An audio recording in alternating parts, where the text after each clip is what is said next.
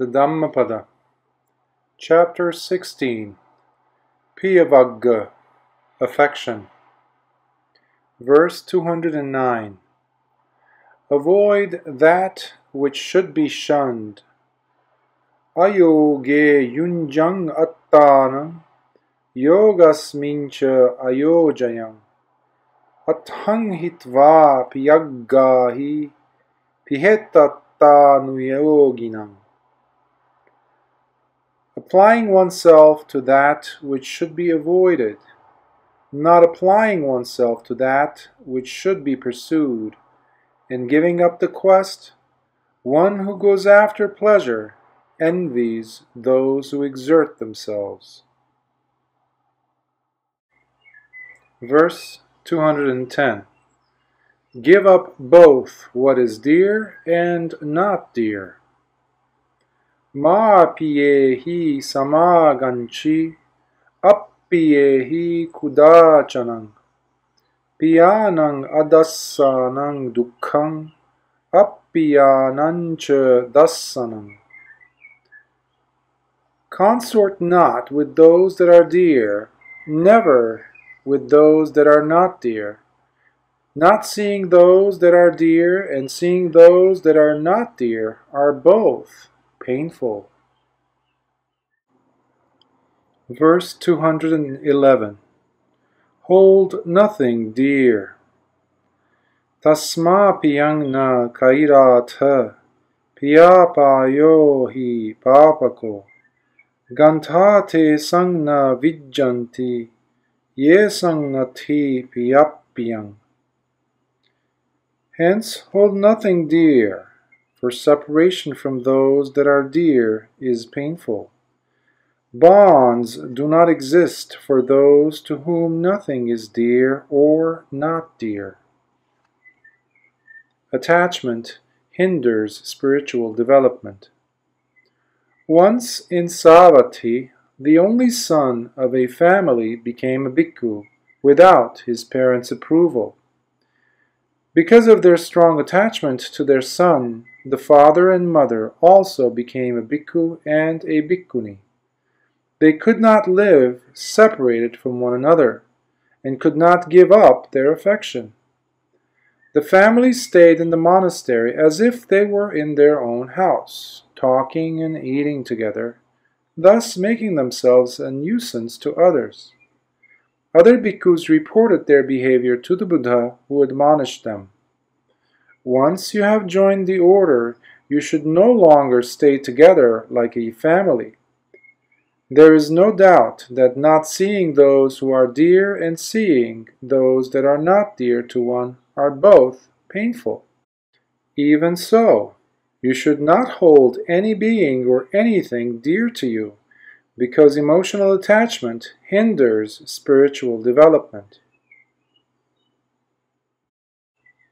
Verse 212. Grief springs from endearment. Piyato jayati soko, piyato jayati bhayam, piyato vippamutassa, nathi soko kuto bhayam. From endearment springs grief. From endearment springs fear. For him who is wholly free from endearment, there is no grief, much less fear. The Buddha comforts the afflicted. Once, a rich householder was very depressed over the death of his son. He used to go to the cemetery and weep there. Early one morning, when the Buddha saw this householder in his vision, he went to see him and asked why he was feeling so sad. Then the man related the death of his son and about the pain and sorrow he was suffering from. The Buddha consoled him.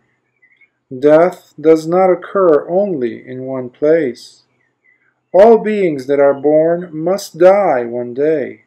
Indeed, life ends in death. You must ever be mindful of the fact that life ends in death. Do not think that only your beloved son was subject to death. Do not be so distressed or be so shaken. Sorrow and fear arise out of endearment. Perceiving the fleeting nature of life, the rich householder attained the first stage of sainthood. Verse 213. Grief springs from affection. Pemato jayati soko, pemato jayati bhayang, pemato vippamuttassa, nathi soko kuto bhayang. From affection springs grief, from affection springs fear. For him who is wholly free from affection, there is no grief, much less fear. The Buddha comforts Visakha. One day, a granddaughter of Visakha named Sudatta died, and she felt very deeply grieved by her loss. So she went to the Buddha and expressed her grief.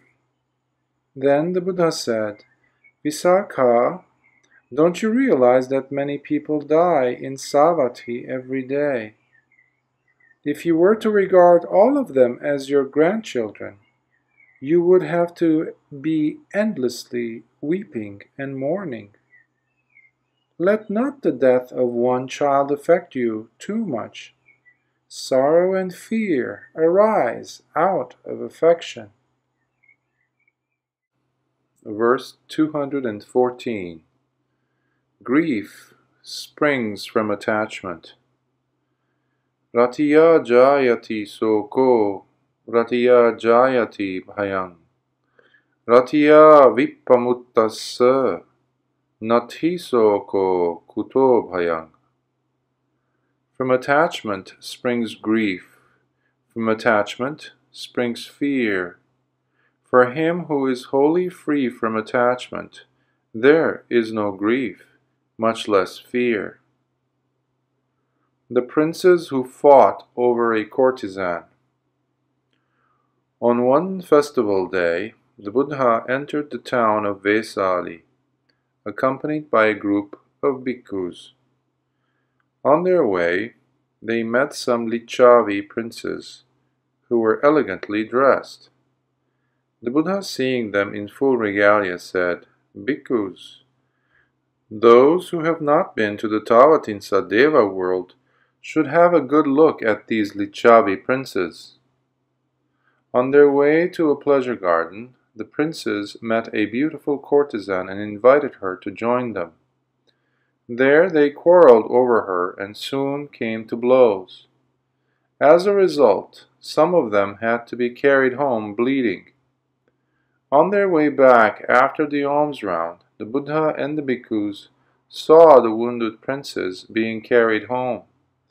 The bhikkhus remarked, For the sake of a woman, these Licchavi princes are ruined. The Buddha then replied, Bhikkhus, sorrow and fear arise out of enjoyment of sensual pleasures and attachments. Verse 215. Grief springs from lust. Kamato jayati soko, kamato jayati bhayang, kamato vippamuttassa, nathi soko kuto bhayang. From lust springs grief, from lust springs fear. For him who is wholly free from lust, there is no grief, much less fear. Anithi Gandha Kumara loses his bride. Anithi Gandha Kumara lived in Savatthi. He was to marry a beautiful young girl from the city of Sagala. As the bride was coming from her home to Savatthi, she became ill and died on the way. When the bridegroom learned of the tragic death of his bride, he was overwhelmed with grief and pain. At this juncture, the Buddha went to his house knowing that the time was ripe for the young man to realize the Dhamma. The parents of the young man offered alms food to the Buddha. After the meal, the Buddha sent for the young man and asked him why he was in such pain and distress. He related the whole story of the tragic death of his young bride. Then the enlightened one said to him, "Lust begets sorrow. It is due to lust for things and lust for sensual pleasures that sorrow and fear arise." On reflecting upon the advice of the Buddha, he overcame his grief and pain and realized the fleeting nature of sensual desires. Soon after, Anithi Gandha Kumara attained the first stage of sainthood. Verse 216. Grief springs from craving. Tanhaya jayati soko, tanhaya jayati bhayang, tanhaya vippamuttasya nathisoko kuto bhayang. From craving springs grief, from craving springs fear. For him who is wholly free from craving, there is no grief, much less fear. From craving springs sorrow. A Brahmin lived in Savatthi, and he was a follower of another religion. But the Buddha knew that the Brahmin would attain the first stage of sainthood in the near future. So the enlightened one went to the place where the Brahmin was plowing his field and talked to him. The Brahmin became friendly and was thankful to the Buddha for taking an interest in him and his work in the field.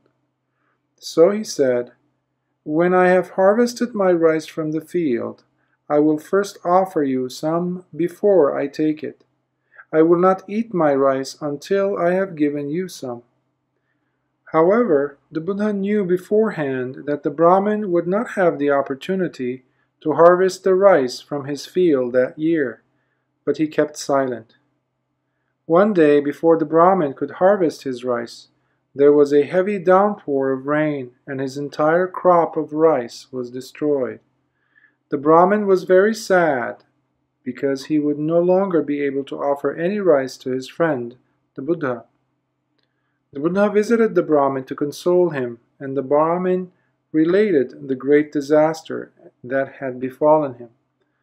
The Buddha advised him, "Brahmin, sorrow and fear will never arise if there is no craving." A note from the author. There are three kinds of craving, or tanha in Pali. First, kama tanha is the common form of craving, which is simple attachment to all sensual pleasures. Second, bhava tanha is the attachment to existence or realm of form. Third, vibhava tanha is attachment to non-existence or to formless realms. According to the commentaries, bhavana tanha and vibhava tanha are attachment to sensual pleasures connected with the belief of eternalism. This craving is a powerful mental force latent in all, and is the chief cause of most of the ills in life. It is this craving, gross or subtle, that leads to repeated births in samsara, and that which makes one cling to all forms of life. Verse 217. The virtuous are dear to all. Sila dasana sampannang dhammatthang satcha vedinang attano kamma kubbanang tangjano kurute piyang. He who is perfect in virtue and insight is established in the Dhamma, has realized the truth and fulfills his own duties, is loved by all men. Kassapa receives baskets of cakes. On one festival day, the Buddha entered the city of Rajagaha for alms food, accompanied by a group of bhikkhus. On their way, they met some boys going to a garden. The boys were carrying some baskets of cakes. They paid homage to the Buddha, but did not offer their cakes. The Buddha said to the bhikkhus, "Although these boys did not offer any of the cakes, yet a bhikkhu who will receive the cakes is coming close behind us. We will proceed only after these boys have made their offering." After saying this, the Buddha and his bhikkhus rested under the shade of a tree. Just at that moment, Venerable Mahakassapa came along. The boys took a liking to him immediately, paid homage and offered the cakes to him. Venerable Mahakassapa then advised the boys, "My teacher, the Exalted One, is resting beneath a tree over there, accompanied by some bhikkhus. Go and make an offering of your cakes to him." The boys did as they were told. The Buddha accepted their offering. Later, some bhikkhus remarked that the boys were showing favoritism to Venerable Mahakassapa. The Buddha then explained, "Bhikkhus, all bhikkhus who are like my son Kassapa are liked by both devas and men. Such bhikkhus always receive the 4 requisites of bhikkhus." Verse 218. The non-attached go upstream. Chanda jato anakkate manasa cha putosya kamesu cha appatipaddha citto uddhamsototi vucchati. He who has developed a wish for the ineffable, Nibbana, he whose mind realizes it with the 3 fruits, he whose mind is not bound by material pleasures, such a person is called an upstream bound one. The elderly monk who was reborn in the pure abode. On one occasion, the pupil of an elderly monk asked him whether he had attained arahanthood, but he did not say anything, although he had actually attained the 3rd stage of sainthood. He kept silent because he had resolved not to talk about his attainment until he had attained arahanthood. But he passed away without attaining arahanthood, and also without saying anything about his attainment. His pupils thought that their teacher had passed away without attaining sainthood, and they felt sorry for him. They asked the Buddha where their teacher was reborn. He replied, "Bhikkhus, your teacher, who was an anagami before he passed away, is now reborn in the abodes of the Brahmas, in the Suddhavasa Brahmaloka." He did not reveal his attainment because he felt ashamed that he had achieved only that much. He was ardently striving to attain arahanthood. Your teacher is now freed from attachment to the sensual world, the Kamaloka. A note from the author. The Suddhavasas, or pure abodes, are a group of 5 heavens. They are the exclusive planes of anagamis, or never-returners, those who have attained the 3rd stage of sainthood.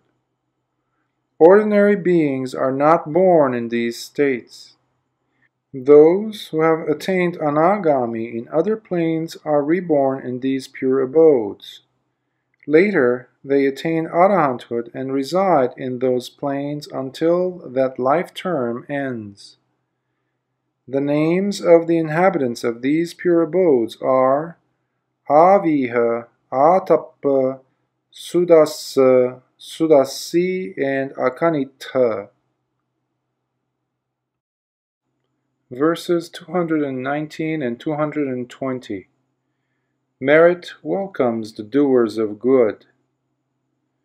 Chirappa vasing purisang, durato sotting agatang, Nyati mitta suhajja cha abhinandanti sagatang tatheva kata punyangpi asmaloka parangatang punyani patiganhanti piyangyating va agatang.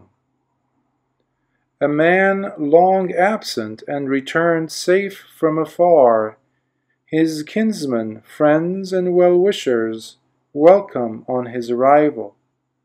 Likewise, his good deeds will receive the well-doer who has gone from this world to the next, as kinsmen will receive a dear one on his return.